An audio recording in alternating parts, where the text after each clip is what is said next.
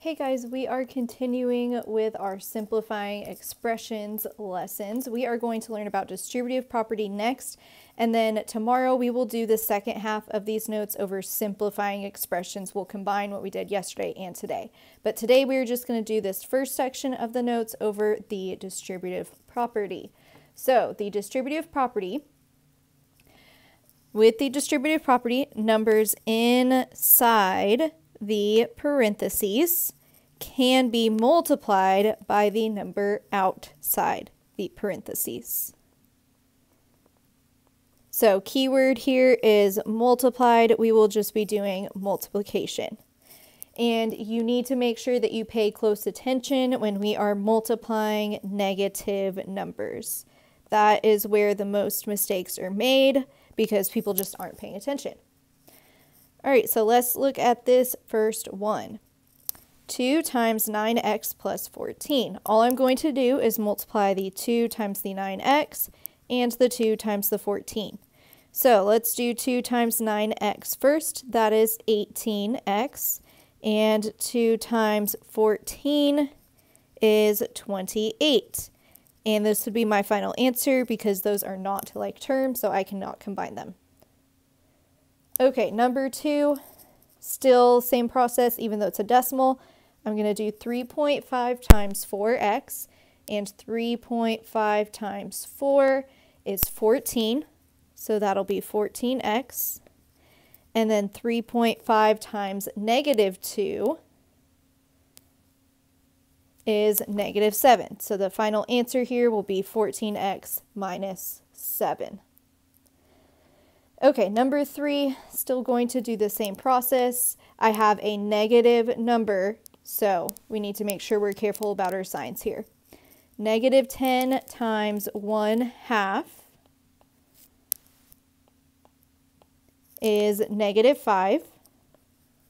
And negative 10 times negative 9 is 90. Oh, I forgot the x there. That's another thing people do. Don't do that.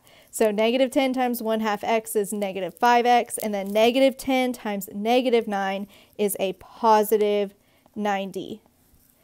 That's probably where most people mess up. Whenever we do a negative times a negative, that is a positive. Okay, number 4, this looks a little bit different, but it's the same thing. I'm still multiplying the number outside the parentheses to the numbers inside the parentheses. Since there is no addition and subtraction separating those, that's how I know it's multiplication, because the parenthesis and the number are right next to each other.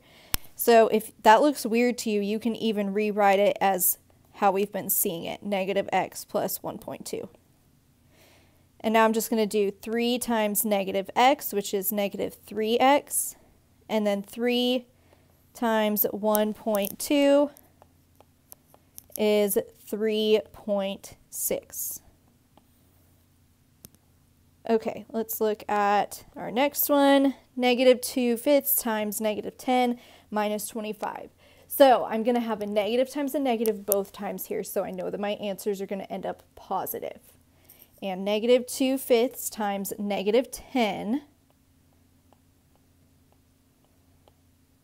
Oops, I forgot to arrow out. Negative 2/5 times negative 10 is positive 4. And then negative 2/5 times negative 25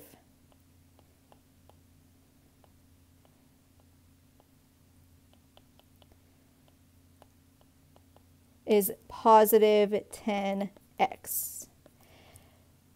So that works, or sometimes it's a little bit more proper to put the variable first. Either of these answers are fine here.